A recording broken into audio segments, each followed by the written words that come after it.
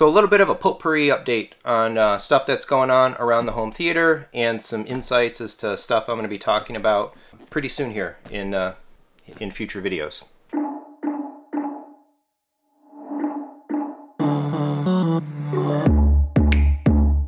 Alright, so I've been dropping the shorter kind of individual, like conceptual topic vlogs, but I've had a bunch of kind of things happening in the background, and I wanted to make some more specific mentions. So this one will be a little bit more of a potpourri, a melange of different topics, and kind of setting a tone for some of the things that I specifically want to talk about in videos that'll be coming soon. So I've started to weave in some more of like the longer form device overviews. I did the Arendal Sound app. I've got the app review. I did the Kaleidescape settings ones. I got a whole bunch more Kaleidescape stuff kind of in my mind. I have moved the Harbottle sub along to its next demo and review person, and I just wrote up my script for that. So I will have a dedicated Harbottle C18 subwoofer review video coming in pretty short order. But in the meantime, a whole bunch of other things are happening. So let's talk about a couple. I've been pretty successful actually in the last couple weeks selling some equipment. So I have no more of my old Focal speakers. I sold the last pair of bookshelves. Somebody came and got them locally, which is great. So all that stuff is gone. I even sold the speaker stands, Facebook Marketplace. That stuff is gone. So I've achieved my goal of everything that I took out and replaced and upgraded and whatever under the Home Theater 2.0 banner has now been sold. So that's great. I'm not completely done selling stuff, but it's nice to have all of that other things moved out, and I'm down to just a much smaller amount of things to worry about and move. And I did get a couple of new things that we'll be talking about. Two boxes came, two of these boxes. Give you 5 seconds. Can you guess what's in there? The last piece of Home Theater 2.0. These are the 8 GIK two-way panels that are going to be going on the ceiling of the theater room, kind of a little back from the screen, in between the screen and the couch. So I'm curious. I haven't opened these up yet. I'll be doing that hopefully in pretty short order. Giving them an inspection. Are these ones going to be kind of have some of the QA concerns that the other two panels did, with some of the scuffs and the misaligned foam and the glue and that? We'll see. There's 8 of them, so I got a lot of stuff to look over, and if I got to be like magic markering and kind of touching these things up, it's going to take a while. And I'm actually a little nervous about putting these up as well. I am going to just spray them and stick them. So the 3M Super 77 glue spray, I use this to affix the other two panels to the back wall. They're still hanging. They haven't fallen down, so that I think that works. That looks good.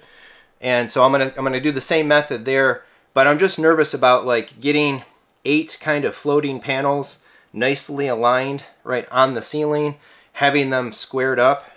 I don't know, my OCD is like flaring right now because I don't want to get it all done and then sit on the couch and then see them like, you know, angled line and whatever. So I'm a little nervous about that. But if I get the first one, hopefully get the first one up really nice and square. I don't know that I'm gonna pack them like right against one or another. I think I might leave, I don't know, 2, 3, or 4 inches kind of in between them in a grid. And I think I might have to do that anyway because I've got the cap where the ceiling fan was taken out, kind of right in the path of where these panels are going to go. And so I need to at least split them over that cap. And if I'm going to split the center, I don't know, maybe I'll do 2 sections of 4 packed together with a split down the middle, or I don't know. I gotta open them up. I gotta lay them all out. I gotta think about it. You know, measure 5 times, because I'm gonna have one chance to stick them. And once they're stuck, and they're not gonna be moving around. Getting the ones lined up on a vertical wall is a little easier, because at least that was just a matter of putting the level on top. On the ceiling, there's not really level, right? There's a matter of like squaring it up to the walls, which are, yeah, so we'll see how that one goes. Amongst the things that I do have to sell, I do have the Triad speakers out, cleaned up and ready to go. Of course, those are the ones that I pulled out of the living room to put in the extra pair of Focal 1000 IW LCR6s.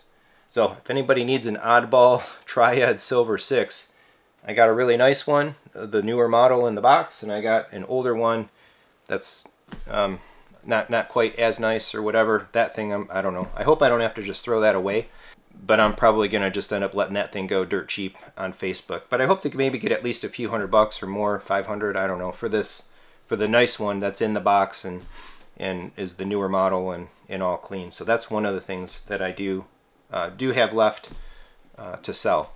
So other stuff that's going on. I'm getting really tired of ripping stuff, I have to admit. So I did the videos on like getting set up to rip your discs and rip your physical media. I did the deeper dive triple video series on using Make MKV, and I was intending to follow it up with some more. I'm still intending to. I really want to do a review video for Infuse, the Infuse app on the Apple TV. Honestly, I think that's one of the best media player software apps, interfaces and such that's out there, and it's so cohesive across the Mac app platform. So many great features and such that it has. So, and I do have a variety of rip content here on the NAS, but man, I'm finding myself like I would never go back to that like full time for my media setup. Of course I'm in the Kaleidescape. I got the new Kaleidescape all set. I got those 8-minute downloads running. So we want to watch a movie, high quality, get it on there, download it, it's ready to go. Gosh, it's so much simpler. I've been just ripping a couple of additional things that I was thinking to put on the server and whatever, and just getting like the disk read errors and dealing with the subtitleness and Make MKV. Never again would that be my way that I would fully invest myself into setting up a media library. There's just so many pitfalls, and I will do some more talking about that coming up. But along the same lines, I sold the Oppo. That did go in the last week. So I sold it, actually whatever, I think I made $100 on it technically, between what I had paid for it and what I ended up selling it for. So that's off to its new owner, happy owner. That's great. Somebody that can really appreciate it, that really wants to use it for physical media and take advantage of its local network playback. But I'm out. I had no reason to keep that. The limited stuff that I'll keep as a rip, I have very specific reasons why I would do so, because of issues like availability of that title and so on, and that's going to be it. And Infuse is all that I need there. So a lot more on that coming up in the channel as well. Something else that I plan to do, I've got this box, another brown nondescript box. This thing is full of movie posters. Now, and this thing has been sealed for, God, over a decade probably. So I started collecting movie posters thinking that I would put them in a future theater or whatever. I think way back, either before we went out east or while we were out east, and we've been back in Michigan for, I think, almost a decade now. And so this box, the posters that I did buy, they're rolled up in nice tubes, and that box is full of them. There's probably at least a dozen, maybe 2 dozen movie posters in there. Original one-sheets that I bought off of eBay when I was kind of like collecting this stuff. Again, thinking that I would use it in a future theater. I don't even know what's in there. I can't remember what I bought. There's some Star Wars, there's some Disney. I don't know. But I think it might be pretty fun to finally open this box up and kind of inventory what's in there. And I might do it with my son as well, and see what he thinks about, you know, old school movie posters and stuff like that.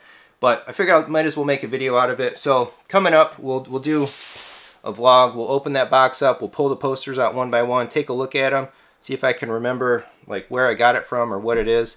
And ultimately, I want to get a poster hung in the theater. I think that's one of the final finishing touches of Home Theater 2.0. And I would really love to have that original Return of the Jedi one sheet with kind of the faces and Jabba and all them on there.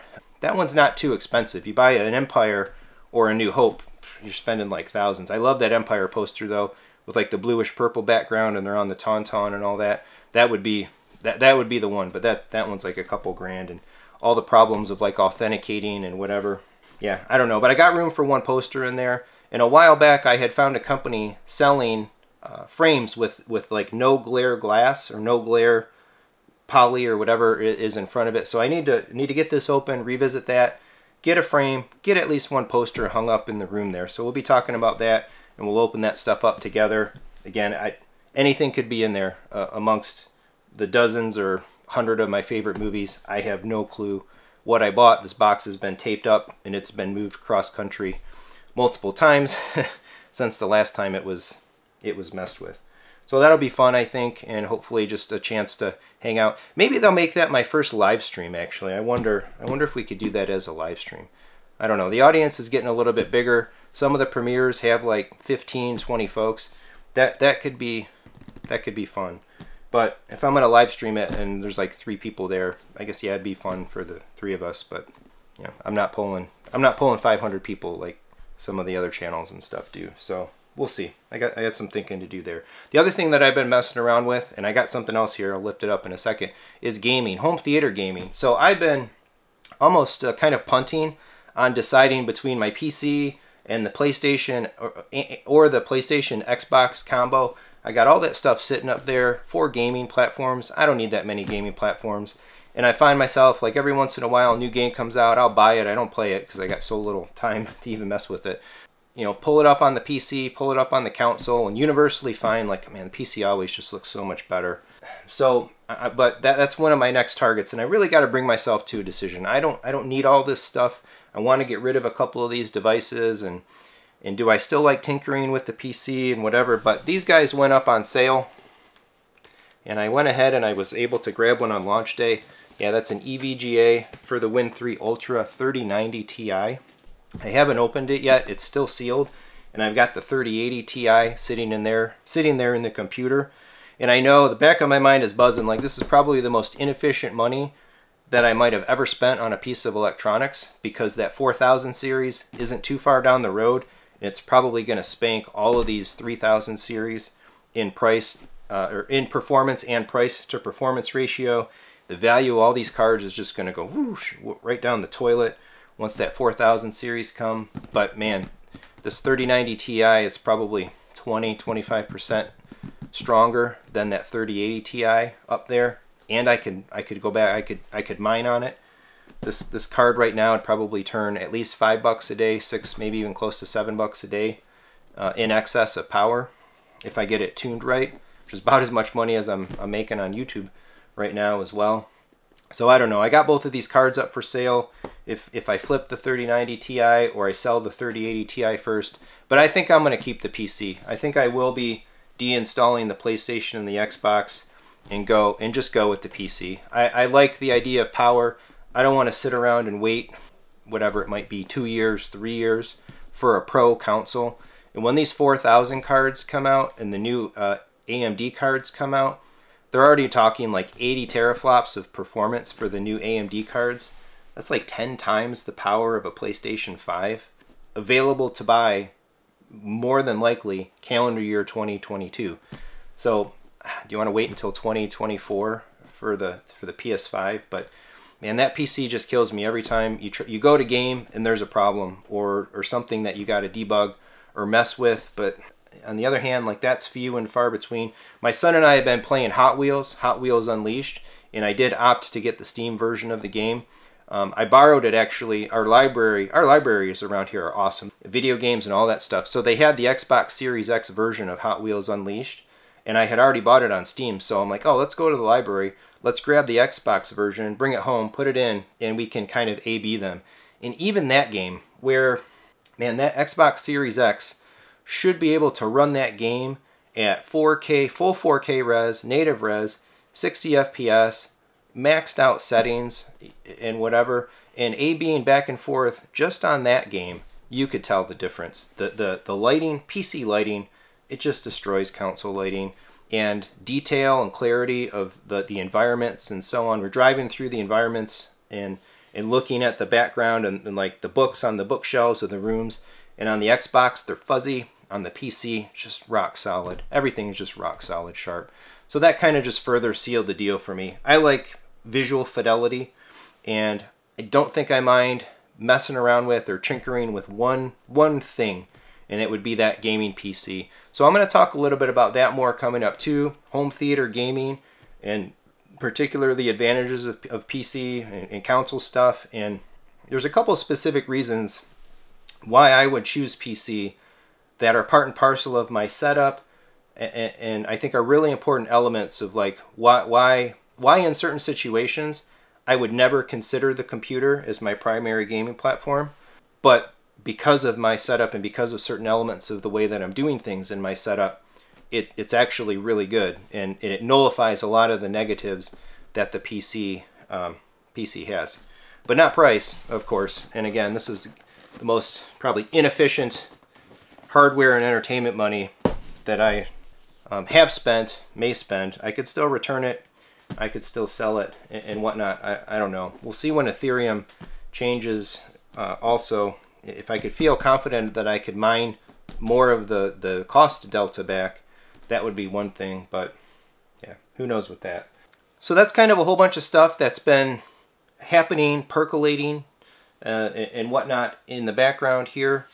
I'd like to say that I watched a bunch of movies. We did get down into the theater room for a few pieces of content in order to like actually really be able to review the Harbottle and put some time on the Harbottle. So we did Addams Family 2, we did Sing 2, all really good stuff. There's a whole host of movies that I want to watch. There's more Marvel stuff coming out. Moon Knight putting me more shows behind. I did finish Falcon and the Winter Soldier. You know, I've been reading more comics than I've been watching comics, actually. But I want to get into some gaming. I want to get into that room and actually use it. I did all this setup stuff. Life happens. And by the time 10:30 rolls around, it's hard to start a movie, especially on a work night.